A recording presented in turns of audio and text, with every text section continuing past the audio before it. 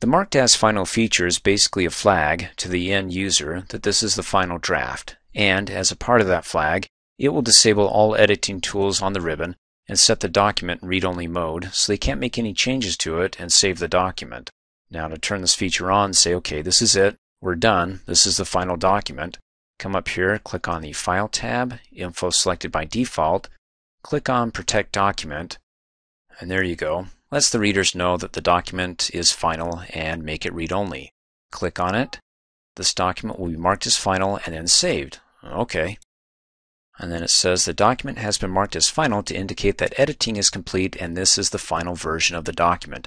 When a document is marked as final, the status property is set to final and typing, editing, commands, and proofing marks are turned off. You can recognize that a document is marked as final when the Mark as Final icon displays in the status bar. Didn't I sound like a TV announcer?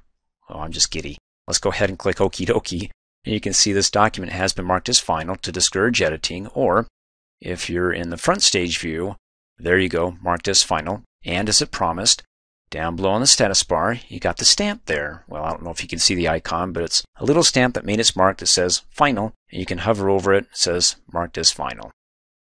And so you send it off to somebody, and then when they get it, they can go, oh, this is final. Of course, there's no security behind it because you can go ahead and click on it, edit anyways, but as it says, it's to discourage.